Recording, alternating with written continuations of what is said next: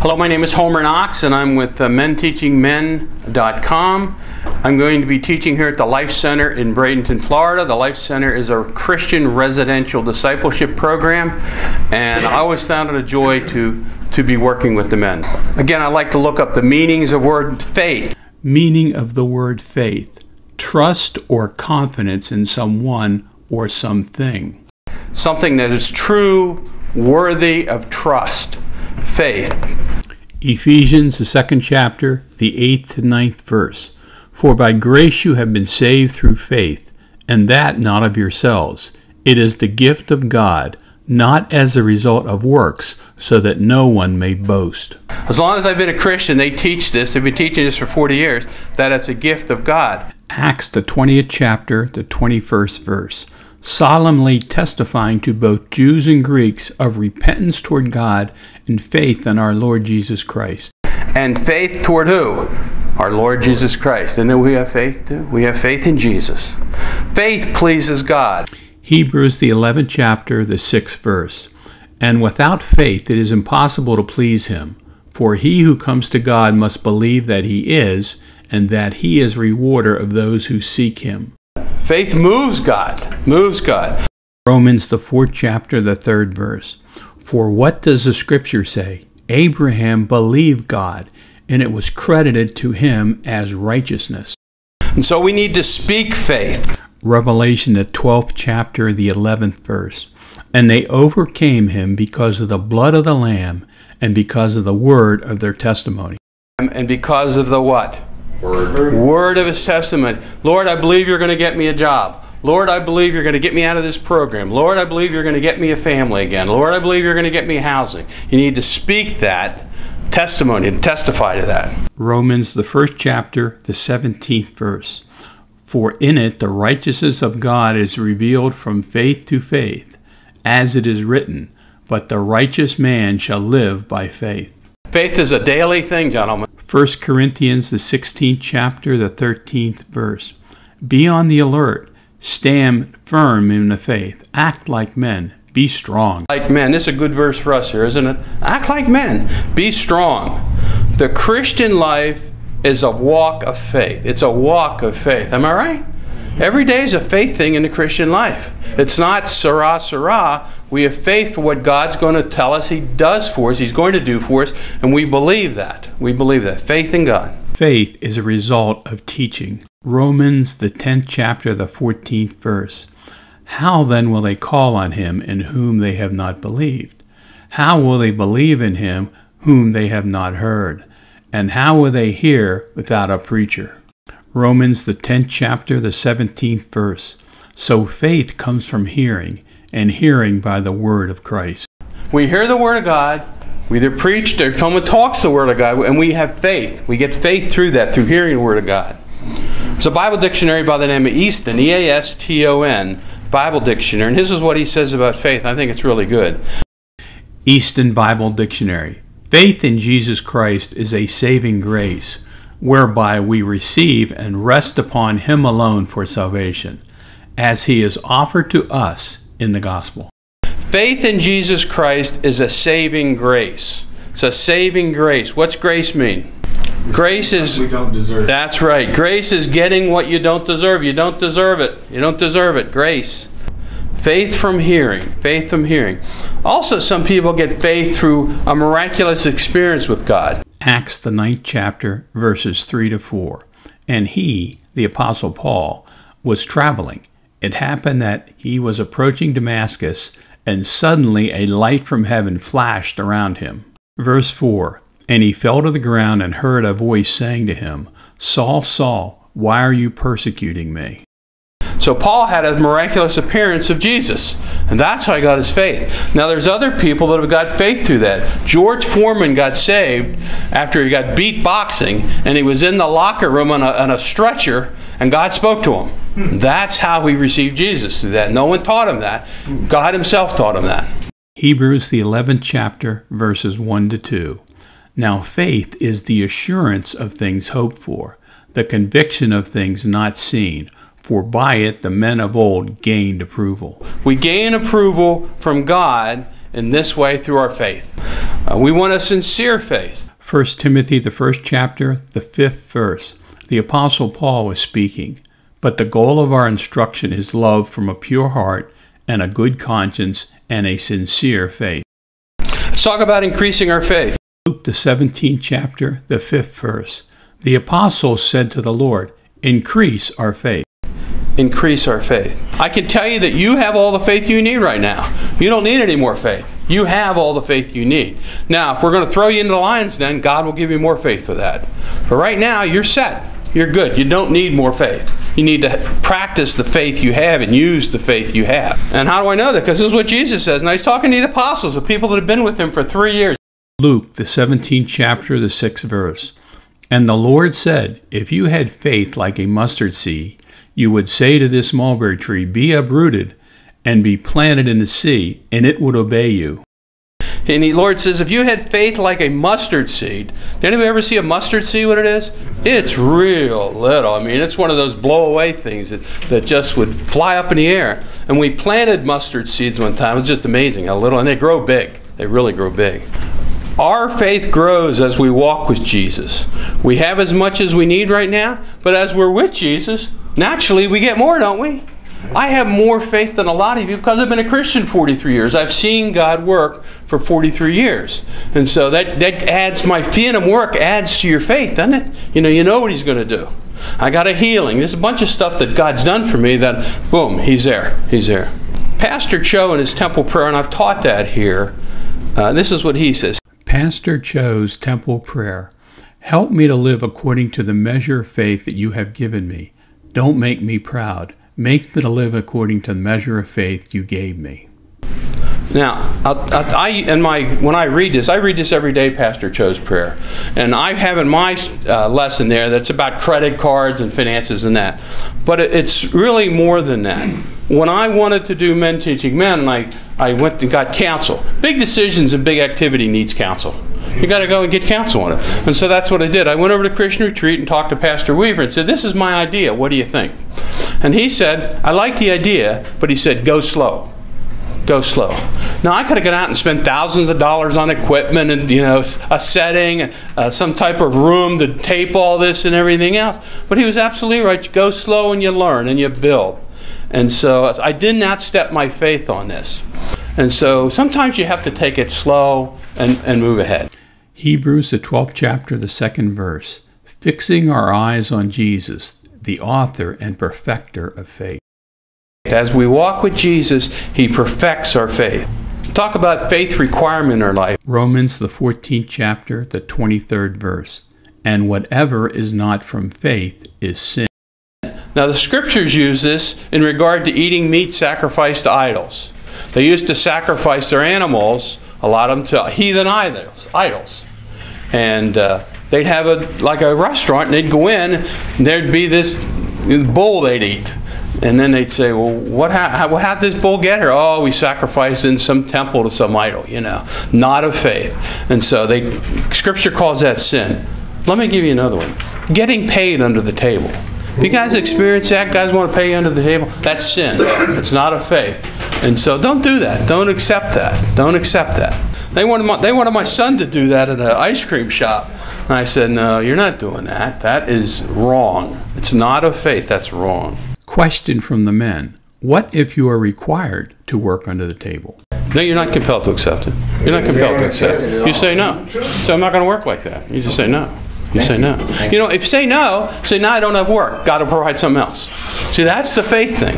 God will provide something else. I'm not going to do that. That's illegal. That's wrong. And when you step up to the plate, that's stepping up to the plate. Then that allows God to move in your life. Am I right? Isn't that the way it works? That's exactly the way it works. It's God. 2 Corinthians, the 5th chapter, the 7th verse. For we walk by faith, not by sight. We sing this song in church, don't we? Walk by faith, each step by faith. We sing it here. And I went to an Institute of Ministry program at Christian Retreat, and they'd sing this song. And all the people that were in the Institute would get up, and we'd hop and skip around the whole sanctuary there. I'd never do that now, but then we were jumping around, and it was really good. It was wonderful. Jesus marvels. There's only two times in the Bible that it says Jesus marveled. And here we go in the first one. Matthew, the 8th chapter, the 10th verse. Now when Jesus heard this, he marveled and said to those who were following, Truly I say to you, I have not found such great faith with anyone in Israel. Do you remember the story where the centurion says to him, just say the word. Just say the word, my servant will be healed. That's what they're talking about here. He was amazed, marveled. The other thing that he marveled in the scripture was he marveled on their unbelief. Mark, the 6th chapter, the 6th verse. And he, Jesus, marveled because of their unbelief. One of the churches, he went there and tried to do stuff, and they didn't have it. And so he just marveled. He just marveled. What are the results of faith in Jesus Christ? And we all know some of these. First of all, it's forgiveness of sin. Through faith in Jesus Christ, we're forgiven. Acts, the 10th chapter, the 43rd verse. Of him all the prophets bear witness that through his name everyone who believes in him receives forgiveness of sin. Thank you, Jesus. Praise God. We're justification. What does justification mean? Justify, what does it mean? It means just like you didn't sin. It's like there was no sin. We're justified through faith in Jesus. Galatians, the 2nd chapter, the 16th verse. Nevertheless, knowing that a man is not justified by the works of the law, but through faith in Jesus Christ. Romans, the 3rd chapter, the 28th verse. For we maintain that a man is justified by faith apart from the works of the law. Faith is the way to go. Works don't work. You can't get in by works. Can't earn it. Can't earn it. Question from the men. What are the deeds of the law? Answer. Old Testament law. Approximately 613 Old Testament laws of do's and don'ts. Romans, the 5th chapter, the 1st verse. Therefore, having been justified by faith, we have peace with God through our Lord Jesus Christ. When you got saved, did you have peace? Do you have peace now in your walk with Jesus Christ? I did, because I was a wreck. And as soon as I got saved, that peace came. Now that grows. I mean, I had to build that. I build that faith and build that. John, the 7th chapter, the 37th verse. He who believes in me, as the scripture said, from his innermost being will flow rivers of living water. Isn't rivers of living water abundant life? Isn't that what that means? You get a river flowing with all kinds of fish and all kinds of things there. It's abundant life. I have scripture that I say every day. I have 4 or 5 scriptures that I have on my prayer list, and this is one of them. I read this every day. And when I tell God, I need more of the river. I need more flow, man. I need more flow, God. Righteousness. We get righteousness through faith in Jesus Christ. Philippians, the 3rd chapter, the 9th verse. The righteousness which comes from God on the basis of faith. Habakkuk, the 2nd chapter, the 4th verse. Behold, as for the proud one, his soul is not right within him, but the righteous will live by his faith. Righteous will live by. Proud is I can do it myself. You know, we can't do a lot of things, but we need God for most things. And so that pride, I can do it. And one of the things that God has spoke to me about on this website is I started to get prideful in a little bit. You know, I'm doing this for God. I'm working here. I'm doing that. It takes time to do all of it. And so I was starting to get prideful. And so now on my prayer list for the website, it helped me not to be proud on this. Help me not to be proud. It's easy to do. Pride's easy to sneak in there. Acts, the 16th chapter, the 31st verse.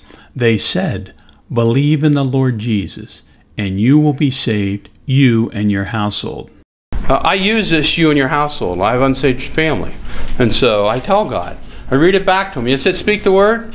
And I say that to him, Lord, you said you'd save my household. So my son needs saved. I got other family. My grandson needs saved. And so I speak that back to God. You guys got unsaved family?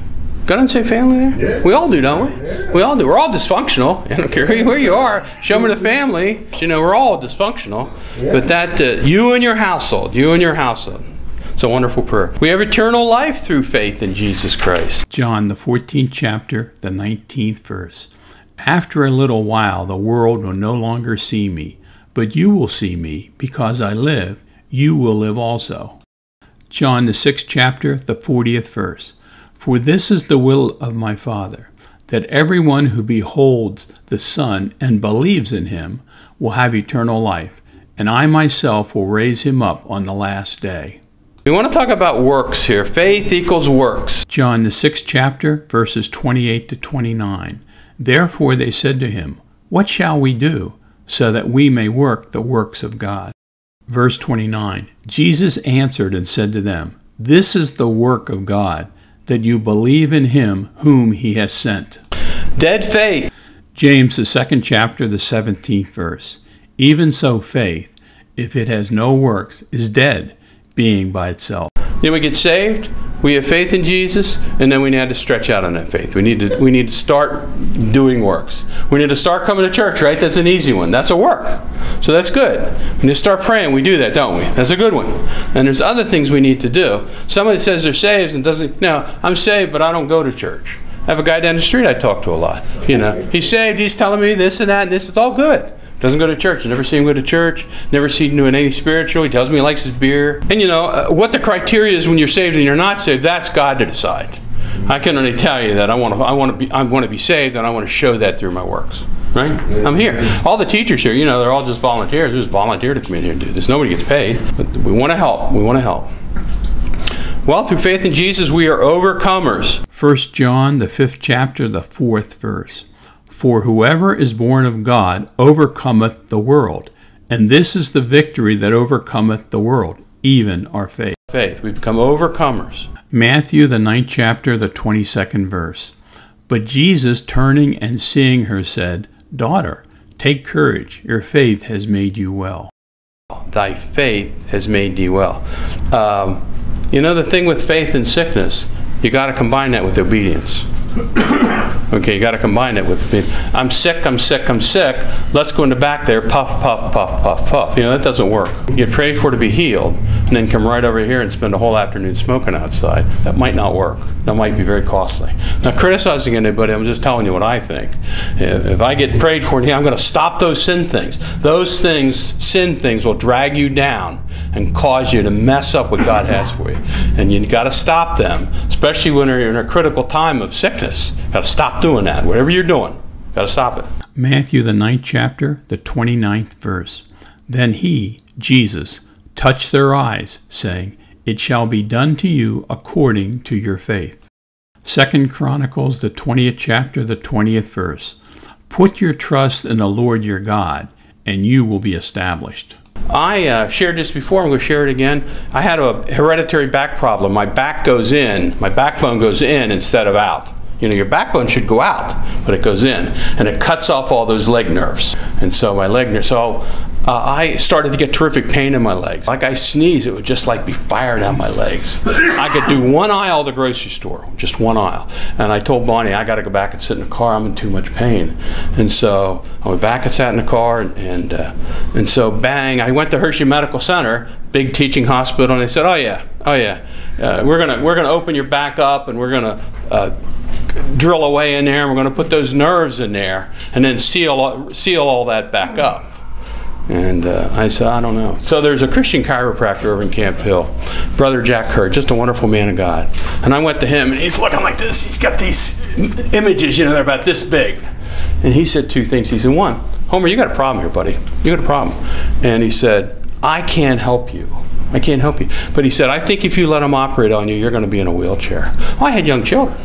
I had a question, and so I carried a bottle of aspirin in my pocket here. I would take aspirin all day long. That's the way I do to survive. So finally, you're living life, but you're not thinking spiritually, and so finally, boom, the light went on. You haven't followed James 5. It says, call for the elders of the church, and pray for you, and a prayer of faith will heal you. And so I went to a little Brother in Christ church, maybe 20 people there. It was very small. Cy Lehman, wonderful man of God, was the pastor. And I went up and said, I want you to pray for me, and one of the elders to pray for me. They prayed for me. I went up in pain. I went back down in pain. And that went on. About a year later, I'm sitting in church saying, gee, my back doesn't hurt anymore. Just like that. Just like that. Just like that. And I didn't do anything special. I just followed the word. Where it says, call for the elders of the church. Man, I wasn't praying it out every day. I wasn't fasting. I wasn't doing any of that. Stupid on my part. But God stepped in anyway and said, this is enough now. This is enough now. So I can walk. You guys see me all walk. I had trouble before. Ephesians, the 6th chapter, the 16th verse. In addition to all, taking up the shield of faith, with which you will be able to extinguish all the flaming arrows of the evil one. He shoots stuff at you. Then he shoots little darts at you. A little boom, boom, boom. And you have that faith thing, you just hold it up there and they bounce off. They bounce off. 1 Timothy, the 1st chapter, the 19th verse. Keeping faith and a good conscience, which some have rejected and suffered shipwreck in regard to their faith. Well, unfortunately, we see that here in the Life Center, don't we? The guys get shipwrecked, get off the track. They lose. They're not walking in faith, and they're losing. They have a good conscience. They've lost that. Come home drunk here, drugged, or and they suffer shipwreck. It's a shame. And you know what the thing about here is, you get attached to guys here. I'm going to hear a lot. You get attached. You develop relationships. Then you come in and say, "Where's Harry?" He came home drunk as a skunk yesterday. And they threw him out. You know what? And then you never see him again. Sometimes I drive up 14th Street. I drive up 14th Street. I see them pull over, but their heart's hard now. I mean, they're not. It's just a shame. It's heartbreaking. We had this guy here. We took interest, and we took him places. He's not part of our family, but we had a close relationship. And he drugged out of here all the time. Pastor Ruth and Stan have this great big heart, and so they let guys back in. I think they left him in. We counted 13 times. Just craziness. And so finally he left here. He married a girl, but he doped up one night and went all crazy. Kept the kids in the room, wouldn't let anybody see them. He has kids. And then the police came, and then he threatened the police. Now that's a no-no here in Florida. He's down in Dade County Prison. I think he got 20 years or something. He didn't hurt anybody, but he went nuts. So it's just a shame. With faith, we have a lack of fear. Matthew, the 8th chapter, the 26th verse. He, Jesus, said to them, "Why are you afraid, you men of little faith?" Faith gives us the ability to not be fearful. You don't have to be fearful with faith. You don't have to be fearful. Lack of faith equals fear. Why are you so fearful? Luke, the 8th chapter, the 25th verse. And he, Jesus, said to them, "Where is your faith?" Where's your faith? Boy, that'd be a horrible thing for Jesus to say to you, wouldn't it? You'd feel like crapo, wouldn't you? It'd be hard. Minister requirement. You want to minister? I wanted to minister as soon as I got saved. I just wasn't able to do that. Didn't have all my act together yet. Acts, the 6th chapter, the 5th verse. And they chose Stephen, a man full of faith and of the Holy Spirit. Sometimes faith equals power. Acts, the 6th chapter, the 8th verse. And Stephen, full of grace and power, was performing great wonders and signs among the people. What happened to Stephen? He got stoned. He got stoned. He killed him. He looked up to heaven. He says, God, forgive him. Faith gives you the ability to be healed. Acts, the 14th chapter, the 9th verse. This man was listening to the Apostle Paul as he spoke, who, when he had fixed his gaze on him and had seen that he had faith to be made well. Paul's walking by this guy and sees that he has faith to be healed. Now, how Paul knew that, I don't know. I guess the Holy Spirit told him. Bang, he heals him. He heals him. What can we say about faith now? Faith gives you the blessings of God. Your faith in God, you'll get blessings. Your faith in God, you get blessing. Faith will sustain you during hard times. When things go bad, faith will help you. It will sustain you. Faith evens out your life. It turns hyperness into rest, joy. If you ever have things happen in your life and go, oh, what are we going to do? What are we going to do? That all evens out now. Faith evens that out for you. And you say, well, I don't know what I'm going to do, but I know God will provide. I don't know where I'm going to stay. I don't know this. I don't know that. I don't know this. But as you walk that faith in, He just sets all those things in order. Faith in Jesus Christ provides forgiveness of our sins. We are justified. We have peace. We can have abundant life. We are made righteous. Faith in Jesus Christ also provides salvation for us, eternal life. We become overcomers. We have victory over sin. We have victory over attacks. We have a good conscience, and we have lack of fear. Thank you, Jesus, for allowing me to have faith in you.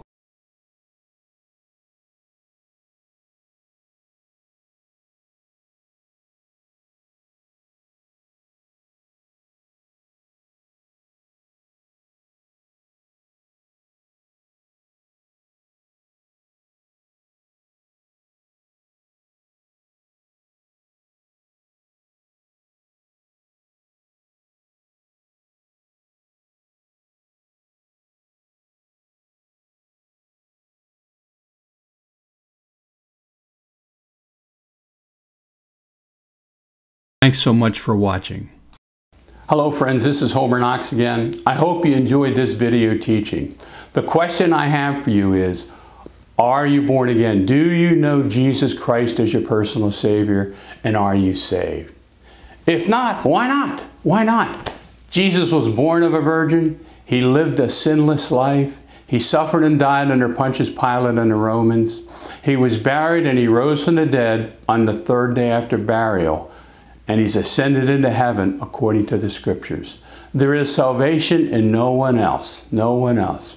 And so if this has stirred your heart and you'd like to receive Jesus as your personal Savior, please pray with me. Dear Jesus, I accept you as my personal Savior. Come into my heart. Please forgive me of all my sins, all my sins. Thank you for saving me. Thank you for making me a new creature. And thank you for the Holy Spirit now living inside of me. Amen and amen. If you prayed this prayer for the first time from your heart, you're now born again. You're a Christian. Welcome. Welcome to the family. If you prayed this prayer after slipping away, you're now back in the fold. You're part of the kingdom. Welcome. Congratulations. There's another teaching on the menteachingmen.com website entitled, I Just Got Saved, Now What? And that video will help you on your new walk with Jesus Christ. God bless you. God bless you. Amen.